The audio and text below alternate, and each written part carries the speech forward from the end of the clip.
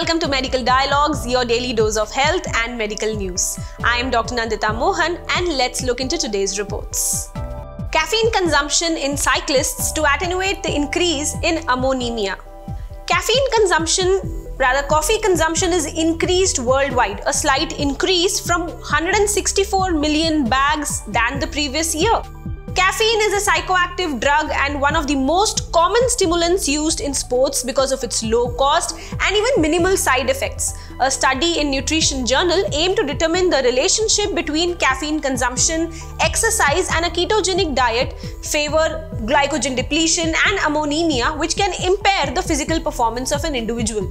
Caffeine group showed a significant decrease up to 25% in blood ammonia at 60, 90 and 120 minutes after beginning an exercise when compared to the placebo group.